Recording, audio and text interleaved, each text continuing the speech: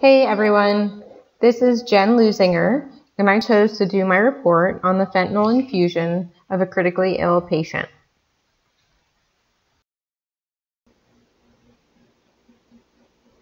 A roommate notified EMS about his 26-year-old male roommate who was found with an altered mental status on the couch when he returned to the apartment.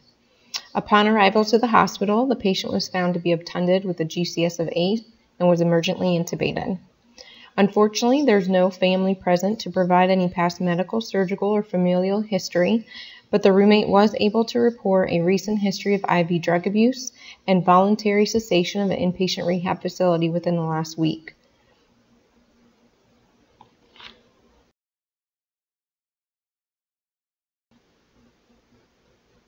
Pertinent labs for this patient are as follows: white blood cell count 19,000, hemoglobin 9.9, lactate 3.7, creatinine 1.69, CK 372, troponins 11.9. His urine tox screen was positive for opiates and amphetamines, and his LFTs were within defined parameters. The diagnostics that were done upon arrival were a head CT and a 2D echo. The head CT showed multiple infarctions to the right frontal, temporal, and cerebellar regions, with a small subarachnoid hemorrhage in the superior right parietal region and a 3 mm right to left midline shift. The 2D echo indicated severe aortic regurgitation with vegetation and possible leaflet perforation.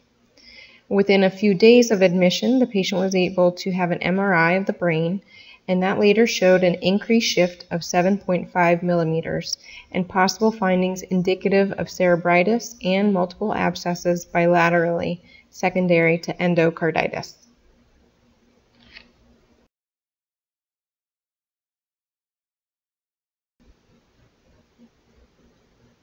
Patient's vital signs on the critical care unit were as follows: heart rate of 92, blood pressure 137/78, respiratory rate 2 over the vent rate of 16, oxygen saturation on 35% FiO2 is 99%, and a core temp of 100 degrees Fahrenheit. Physical exam during a sedation vacation.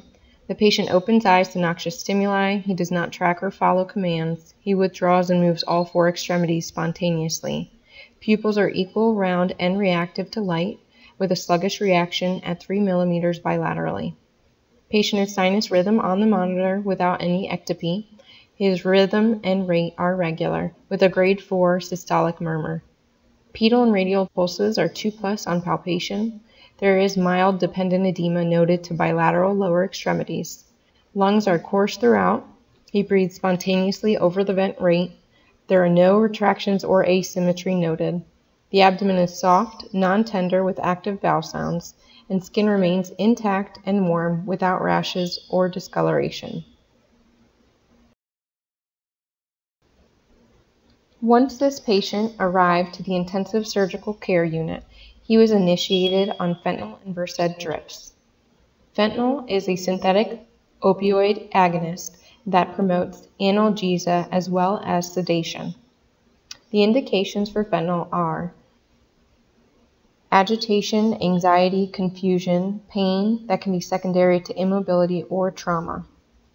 The benefits: rapid onset, short half-life with rapid recovery, and as stated before, analgesia and sedative effects. Another benefit of fentanyl infusion is that there's no renally excreted metabolites, which means it's good for the patient who has renal impairment. Contraindications for a fentanyl infusion are few and far between. If the patient had a hypersensitivity reaction in the past, then the clinician should look for an alternative analgesic in this situation. Also, if the patient was taking MAOIs, that should too be avoided. Since fentanyl is metabolized by the CYP450 system, it is very important for the provider to be cognizant of any CYP inducers and especially inhibitors. Medications that are also metabolized and used frequently in the ICU environment by the CYP450 system are fluconazole, diltiazem, ciprofloxacin, erythromycin, rifampin, nematop, nifedipine, and amiodarone.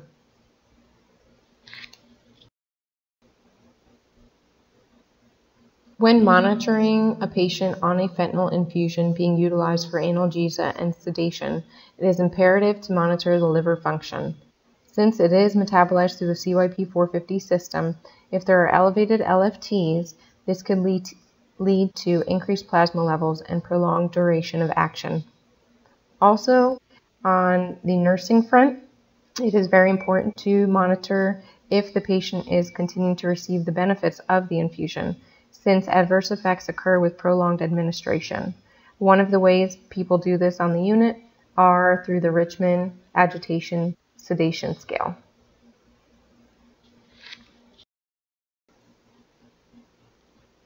Without appropriate analgesia in the ICU environment, the humoral response may be triggered and result in an influx of catecholamines, glucagon, and cortisol, resulting in a higher consumption of oxygen, elevated blood sugars, hypercatabolism of lipids and proteins, fluid retention, and renal clearance of potassium.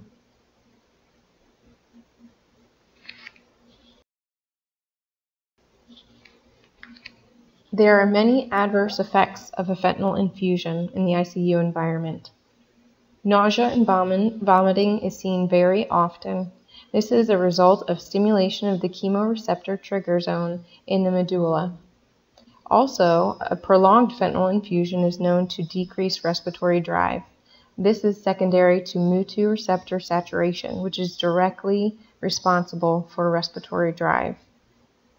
The disadvantage here is that patients requiring elevated use or prolonged use of fentanyl infusions are less likely to get off the mechanical ventilator because their drive will be diminished. Delayed gastric emptying and constipation are also very common adverse effects. This is because nociceptive stimuli binding to the opioid receptors are located specifically in the GI tract.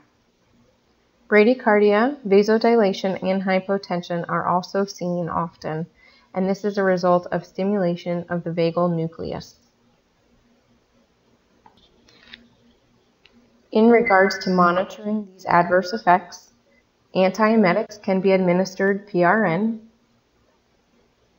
In regards to the decreased respiratory drive, the patient could be weaned off fentanyl and placed on an additional or alternative analgesic, or just weaned off entirely to see if there's any improvement in the patient's respiratory drive so that they can move forward with the weaning process.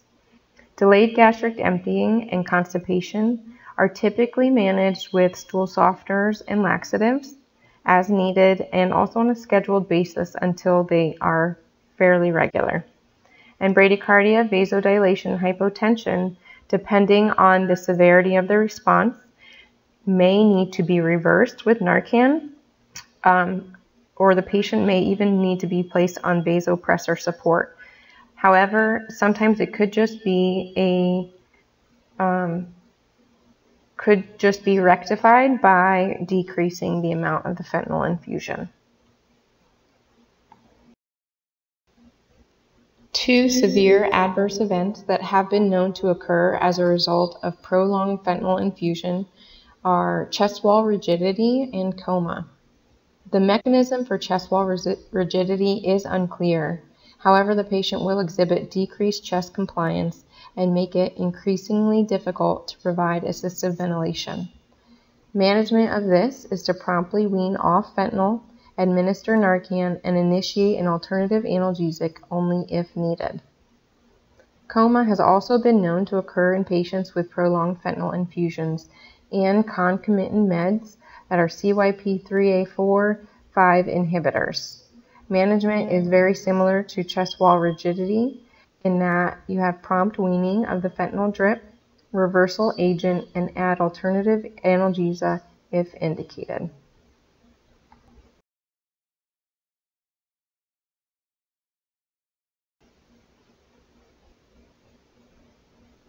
Fentanyl drips have shown to be very beneficial for the critically ill vent-dependent ICU patient.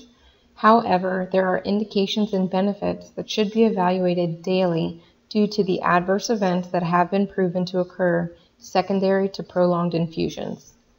Close monitoring of vital signs, liver function tests, and potential for medication interactions should continuously be a focus for the clinician in this environment. As always with analgesia in critically ill patients, weaning should also be a goal once stability has been achieved.